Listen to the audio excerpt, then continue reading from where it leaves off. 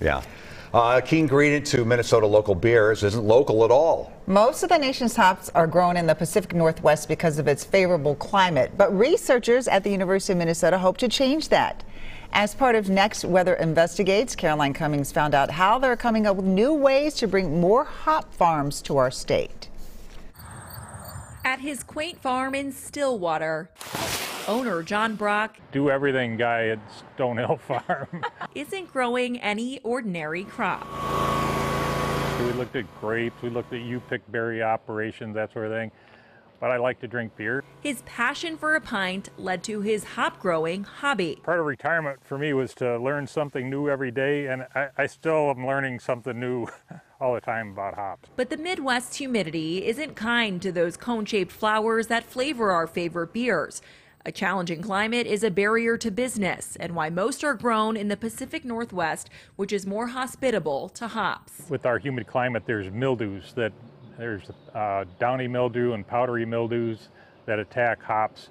Yet those diseases can be devastating. This hop yard is just 0.6 of an acre. That's about all Brock and his wife say that they can handle, but a slice of it is on loan to the University of Minnesota.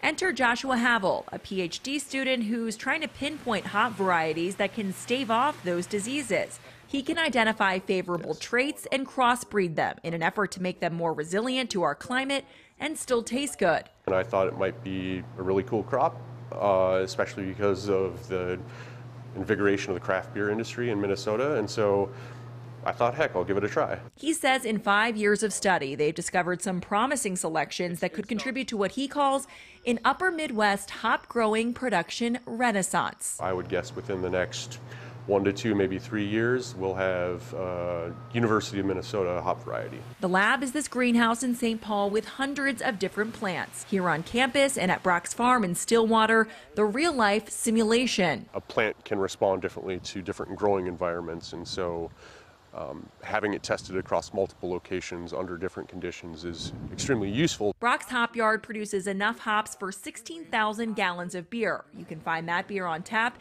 at Pitchfork Brewing across the river in Hudson, which buys all of his hops. I think the flavor that you get from them is a little better than getting everything mass-produced far away. Co-owner Mike Fredrickson says you can't put a price on the connection to the local crop. There's a relationship, from John's hop farm, we have a lot of his neighbors that come in here because they know that the hops are growing there, and they come to, try the beers that I'll put together with them. A relationship he wishes other brewers in Minnesota and Wisconsin could have too. Brock is hopeful that the hops at the U can make that happen. And if they're successful with that, that would be a huge boon for Minnesota growers. It'd be a lot easier for us to grow the plant. Caroline Cummings, WCCO 4 News.